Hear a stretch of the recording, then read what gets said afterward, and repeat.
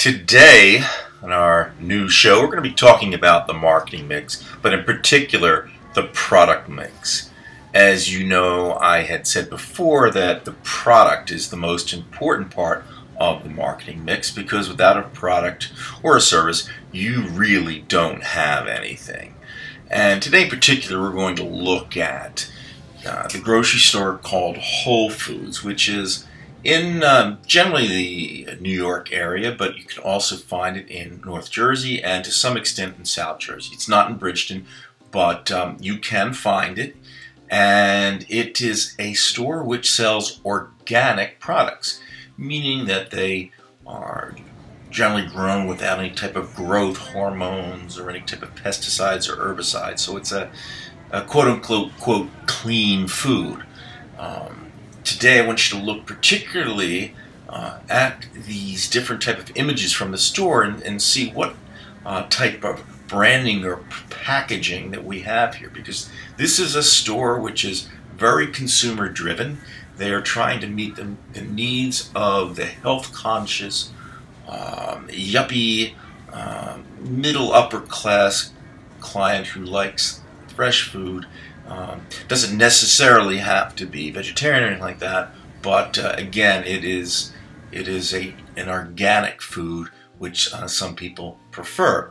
And we should also know that, of course, it's more expensive than your traditional grocery stores because it does cost more to produce foods like this.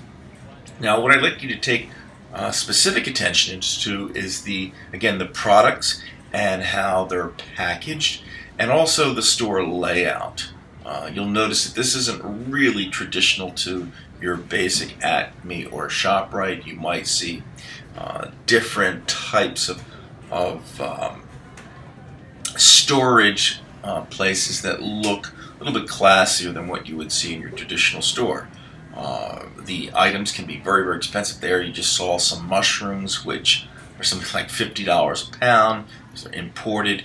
You're going to see different types of products such as honeys that have different types of fruits that are added to the honey. Here you see some almonds which are crushed and whipped up into an almond butter, which is like peanut butter, but it's really almond butter, very, very tasty, somewhat expensive, and you can see the customer can do that for him or herself.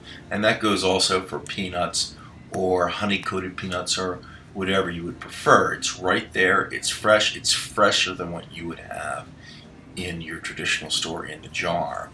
And there you see some other brands of packaging. Notice the floors, a little bit upper class there, very, very shiny.